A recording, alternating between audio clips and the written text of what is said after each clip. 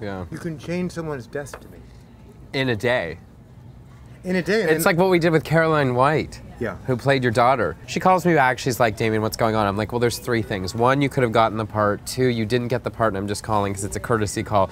Or 3, we have a 3rd callback that we want you to come in for.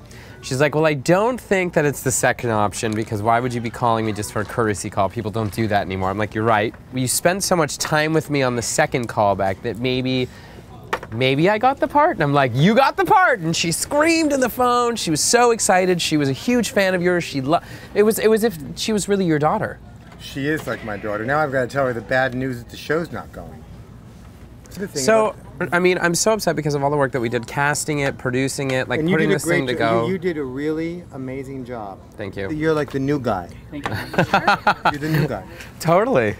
And right now it's like we had this thing. I'm upset, of course. Yeah, I am too. I'd love to get the footage back and just get one little scene, but they have to show respect.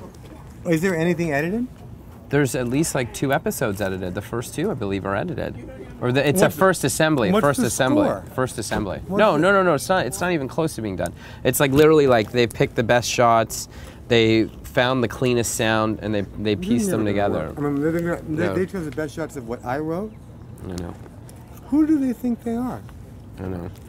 Do they think this would ever go anywhere? But it's the first assembly, Why would though. I ever want to work with these people? I know.